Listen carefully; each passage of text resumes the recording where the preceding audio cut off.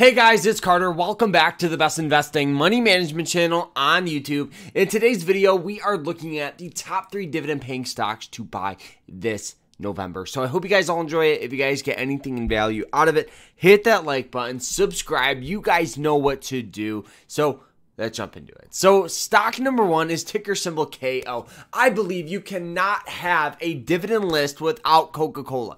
Coca-Cola is the dividend staple. They've been paying a dividend for more than 58 years and increasing that dividend every single year. Great stock, highly recommend it. Beautiful upward trend. And on top of this, Coca-Cola is outperforming the market this year. So maybe pick up a couple of shares. And the dividend you'll get is rated at about 44 cents a quarter, which is really solid, about 3%. On top of that, their last earnings report brought in about $11.3 billion, beating expectations. And we still got sell-off just due to the market state we're in.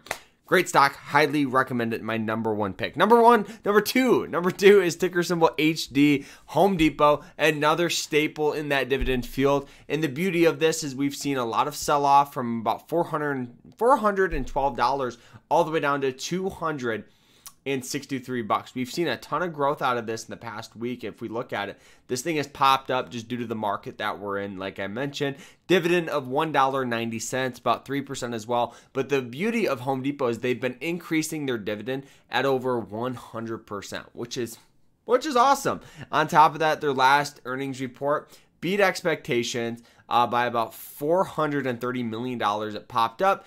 And just due to the market that we're in right now, where everything was getting sold off, it's sold off back down to, this 266 mark. Definitely this 315, I could easily see it hitting 330 in the next week or two. But great stock, highly recommend it here.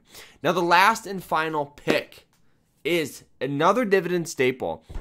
It's ticker symbol COST, also known as Costco. Now, Costco, we've seen a lot of consolidation over the past year, not as much as like that beautiful upward trend that we look like. But if we go ahead and we zoom out, you'll see we still have that upward trend, which we always like to see. And the dividend that we get here is at about 90 cents. So it's a little less than about probably near 1.5%.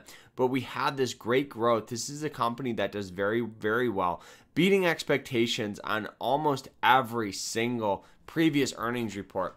The beauty of Costco is they make so much money, and a bulk of their money comes from their membership. So it's a fantastic pick, great growth, highly recommend it.